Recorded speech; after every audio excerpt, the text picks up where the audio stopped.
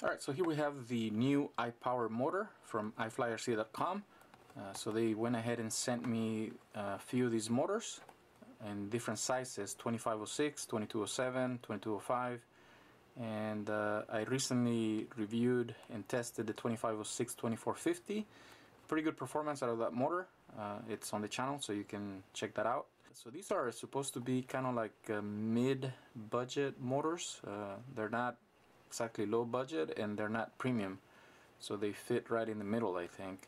And so they come in this plastic box in sets of 2. So this one I'm going to be reviewing today and testing is the iON 2207 2500 kV.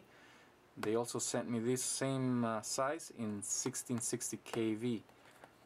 So they come in sets of 2, pretty well protected, and there they are. So its usual price, I think it's around $13.99, 14 bucks, but I think they got them on special right now for the holidays for $11.47, so $11.50 basically. So not too bad a price for a 2207, and if the performance is pretty good, this would be a good option for a freestyle quad. We'll see how it performs. So it's a traditional style motor with the full base, so they didn't go with the naked bottom. That adds a little bit of weight. Let's see what it weighs, and this is with 70 millimeters worth of wire, pretty thick. I think this is 18 gauge wire, so that's just one critique. They should give you a little bit longer so you can reach the center mounted ESC, but oh well, I guess you're gonna have to splice some wire in. So that's one thing they should add maybe in future revisions, provide a little bit longer wire. So let's see what it weighs with that much wire, 70 millimeters. And this is a 2207, so it's 36.8, a little bit on the heavy side for this motor, for this size motor. We're used to seeing 33 grams with the wire.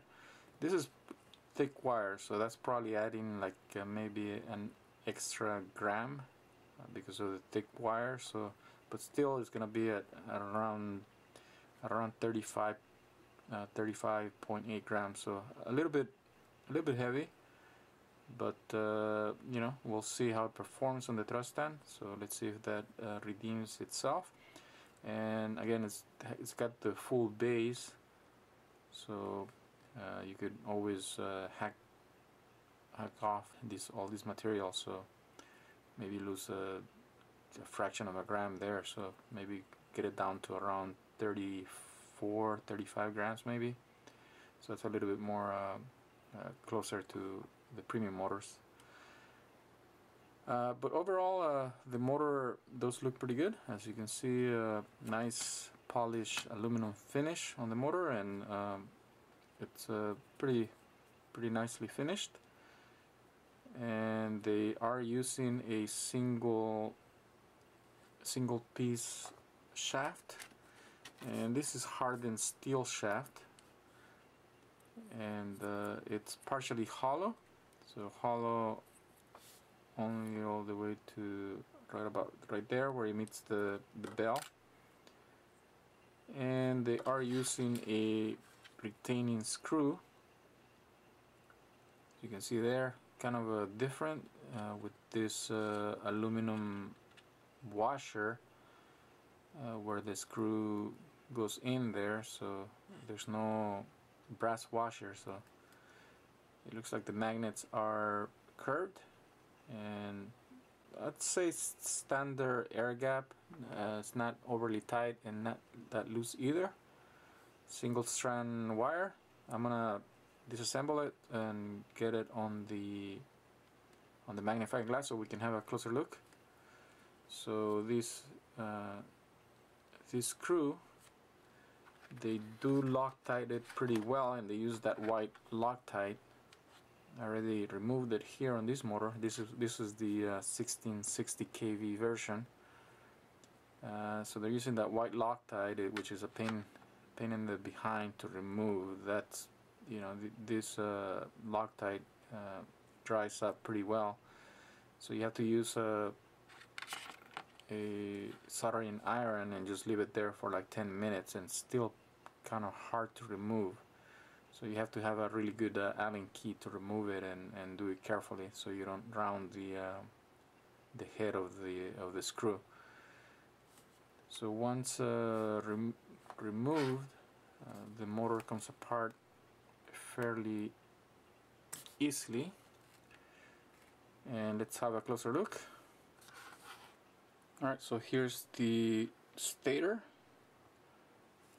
As you can see, pretty neat winding single strand wire, and laminations seem to be 0.2 millimeter thickness. There's the base. The bearing came out pretty easily. It's not overly tight, so it's pretty easy to remove, but you know, still very good tolerances. And this one's the nice and beefy 4 by 9 by 4. So that's the bearing that a lot of people like, because it usually lasts pretty good time. It does well on handling crashes. It doesn't get out of whack. So that's the good bearing, and it goes in pretty easily there.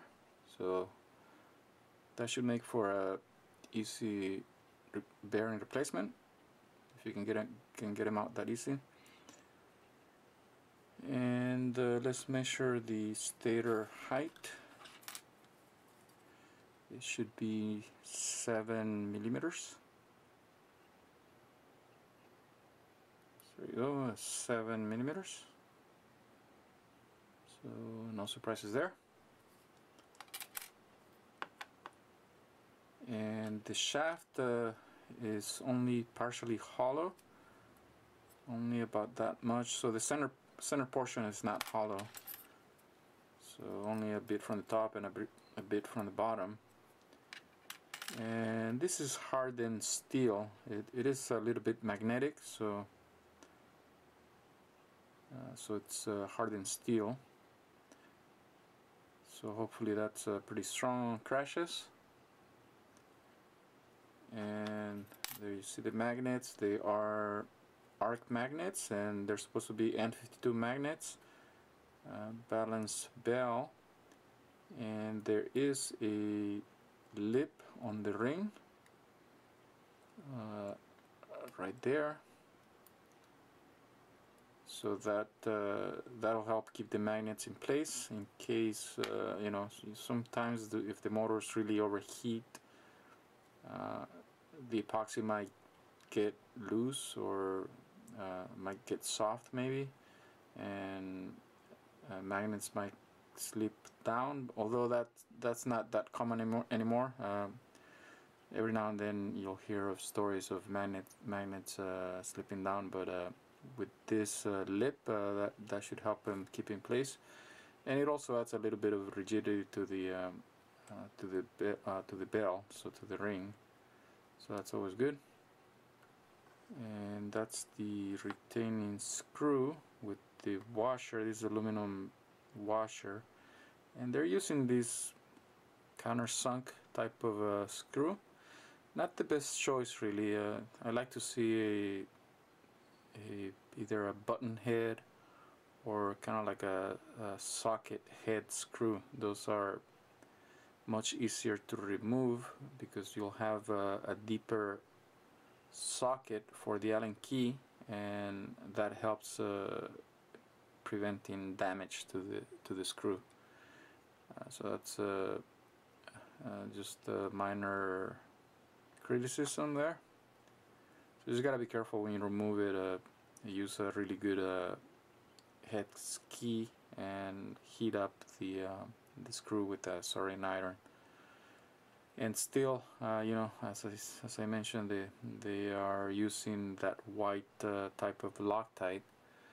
That's one of the hardest ones to remove. That one sets in really well. So alright, we'll put this together. This one's the 1660, so I'll be running this on the thrust stand at a later time. So we'll test the 2500 kV and see how it performs and how it compares against the other motors.